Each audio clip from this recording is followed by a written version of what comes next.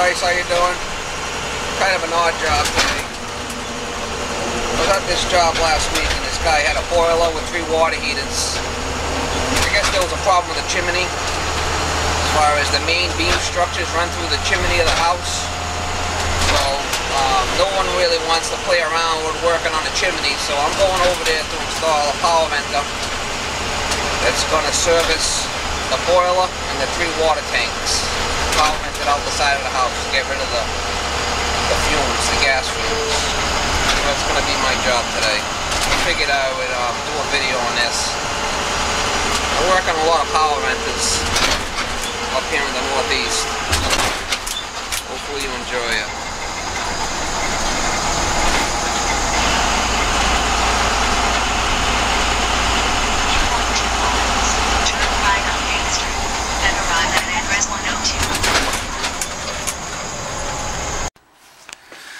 Alright guys, if you can see this on the boiler here, 1, 2, 3 water heaters going up into the chimney there.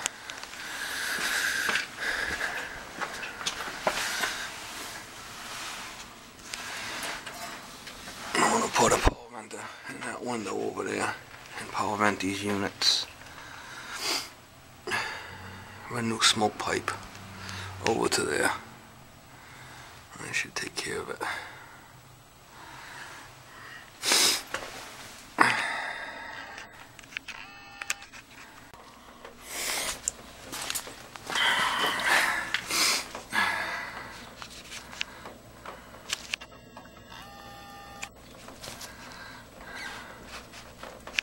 I don't know if you can see the wood.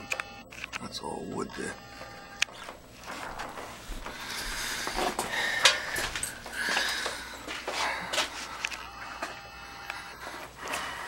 See that water heater behind the boiler? I'm going to move it over here, out of the way, out from underneath that area, from in back. Here's where the power vent is going.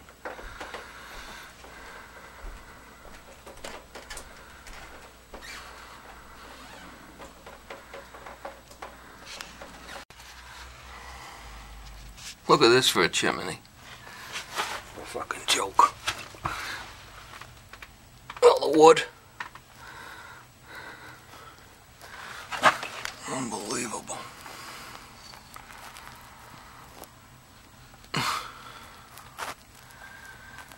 Can't use that. That's what it was in before. I'm looking straight up.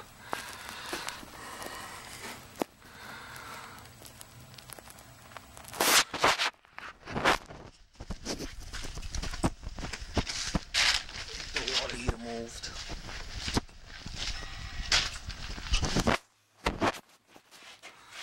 Got the water heater moved out from behind the boiler there. Got the power venter. Took the window out. Put the power venter in. I'm going to do the smoke pipe work. Is next.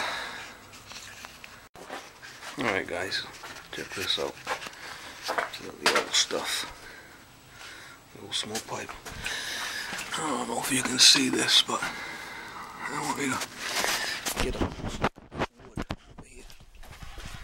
This is why I'm putting this power venter in. I'm not a big fan of power venters, but this guy's got no choice.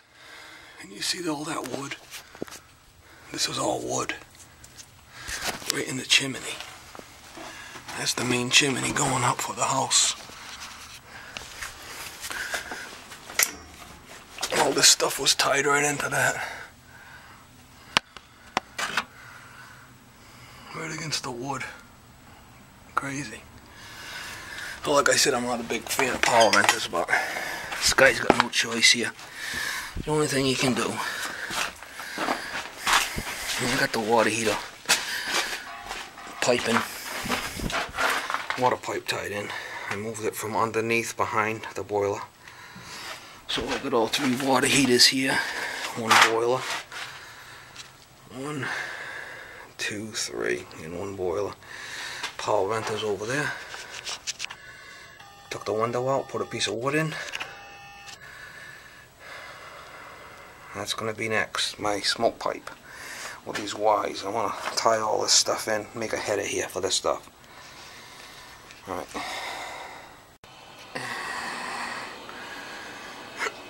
Alright guys, see if you can see this boiler's tied in, comes up into a Y. Got a water heater over there. Comes up with a 90 into a Y. Same thing with the other one, a 90 into a Y. This 3-inch here is going to tie into this one here. I want you to see this power venter. Now this is a number 5 power venter. They got a 4 and a 5. 5 is bigger. This will take like 285,000 BTUs. You can see this damper inside here. I'll be able to adjust the draft later. If I'm getting too much draft, I can loosen up the screw and adjust this damper to slow down my draft for whatever I want. I want with a bigger size power venter because of all the appliances I have here. 1, 2, 3, 4 appliances. So I'm going to be pulling off these draft hoods quite a bit. So that's why I went with the bigger power venter.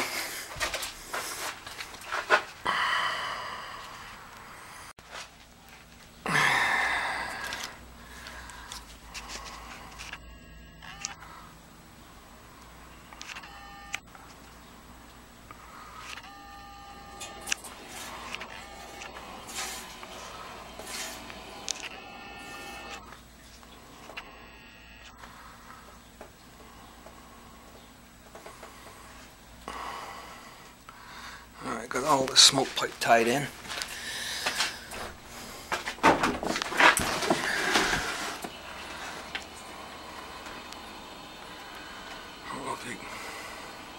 Pretty good shot of it. Alright. Next I'm going to do the water heater controls. Put the controls on these water heaters.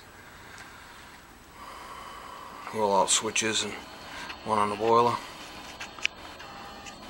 What's next?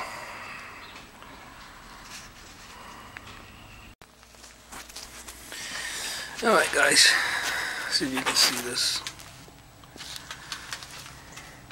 See this pressure switch right here? There's a little plug in the bottom of this gas valve that you gotta take out. Put this nipple with a T. And you put the plug back in the bottom of the T. When this water heater fires up, it makes the switch in 110 from the power venter, makes on this, and runs that power venter motor over there. There's 3 of them. And then there's these rollout switches up top here that are tied into a thermocouple T down the bottom down here. Look at it on this one over here, you can see better. It's a little adapter. You take the thermocouple out, put the adapter in, and there's 2 wires. These 2 wires run up to these rollout switches right here, spill switches. So if this water heater starts up, pulls this vacuum switch in, which allows that power venter to run, and starts the draft. For some reason that power venter motor don't start up, them rollout switches will trip. And they're automatic, they're manual reset switches. You can see it. Got a little manual reset. So with these power venters, if you lose power, these water heaters start up, you'll have to reset those rollout switches manually to relight the pilot. The pilot will go out and stay out. So it's a backup safety. My electrician was here. He's running conduit. You can see he's running a conduit in a 4-way box here.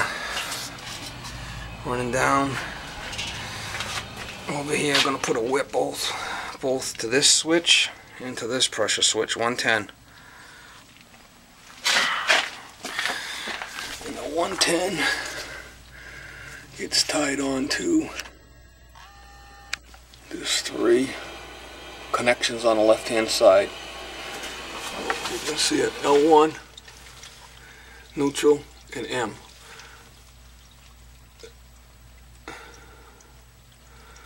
So basically you got power coming into L1, and then you got the neutral, and then you got the power venter motor. So it's just going to be tied on to the power venter motor. When that switch is going to send power to that switch, and as soon as that switch makes, it's going to fire this power venter motor right up in this control. Then there's a heat sequencer over here. Basically what happens with the boiler is you get the white wire from the thermostat that comes over to T2. T1 comes in, T2 is common, and then T3 sends power back through that rollout switch on the furnace right there, and fires this boiler up. So as the heat sequencer, as you guys know, this one here I believe is 1 to 20 seconds on and 110 seconds off.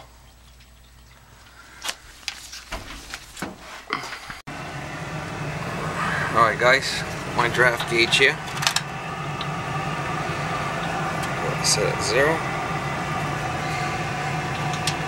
Drill a hole in the smoke pipe.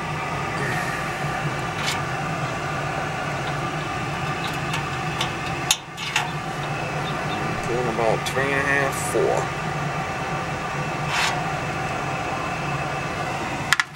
Here we are over here.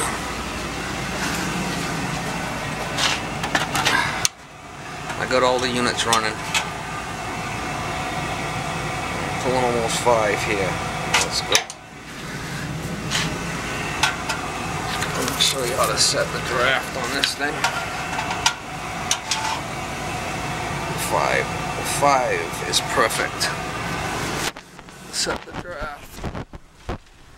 Right to come over here. You can see up over here on this thing, it's got a little 1/4-inch driver. There's a damper right here. I showed to you earlier in the video. I had to crank it down like halfway. So I got 0.05 across this whole main. I tried running them individually and I'm still getting a 0.05, so I'm good with that. You don't want to have too much draft, because you could pull the pilot right off the thermocouple and it will shut down. So you have to set the draft right.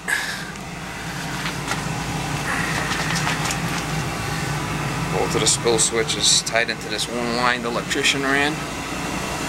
Comes over to here. I have a power on-off switch. Put a little clamp on there so nobody could shut it off. You have to stick your hand up underneath to shut it off. Go to this one. Pressure switch.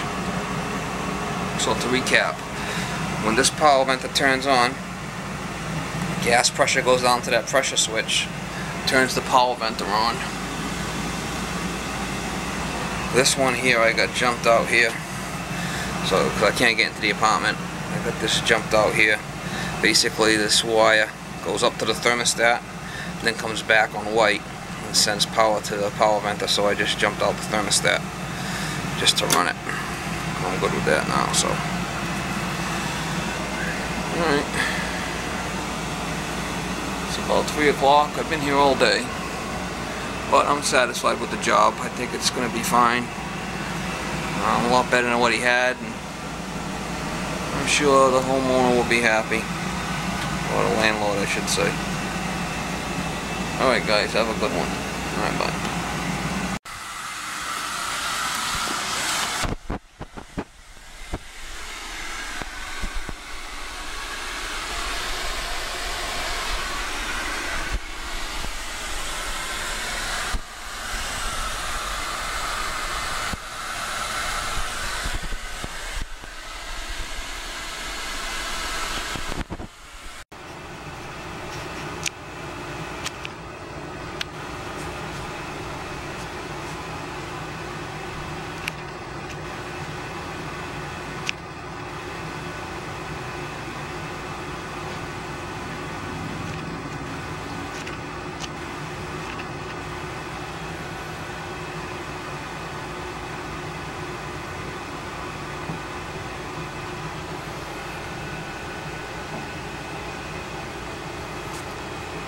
this is the way the water heaters are hooked up. Just fires up the burner motor. L1 coming in, L2 is the neutral. Basically you're just going across L1 in motor, down through the spill switch, gas pressure switch, and then you got the thermocouple adapter and the 2 rollout switches as a safety. And the little boiler comes in on this side through the heat sequencer, powers up the power venter, proves through the proven switch, sends power back down through, comes in on red, sends power up to the thermostat, comes back on white. Instead of firing the boiler up, it goes through this power venter control, through the heat sequencer, powers the power venter motor up, through the vacuum switch, back through T3, and then that feeds, runs over and powers up the boiler. And it also goes through the limit switch. And there you go, there's the wiring.